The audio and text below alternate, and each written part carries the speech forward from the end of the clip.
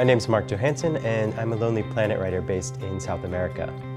Throughout my travels throughout the continent, I'm always going back to Peru because it's just this fascinating country. You have amazing cuisines in Lima, you have these glorious Incan ruins in Cusco, and you can find places that are a little bit off the beaten path.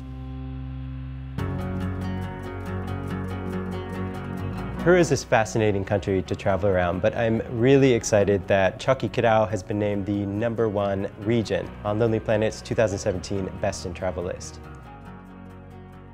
Most people have heard of Machu Picchu, but Choquequirao is its sister city, and it's actually 3 times the size of Machu Picchu, but maybe sees about a dozen tourists each day.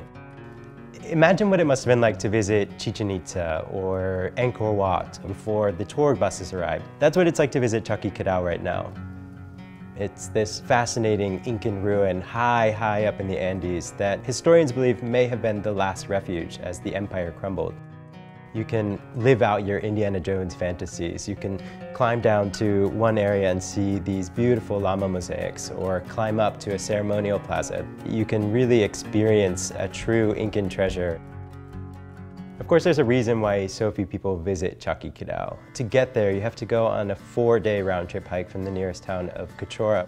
And it's this notoriously tough hike, and it's kept visitor numbers at bay. But if you're up for the journey, it really is this fascinating trip. This particular region is this magical place because it's such a steep river valley.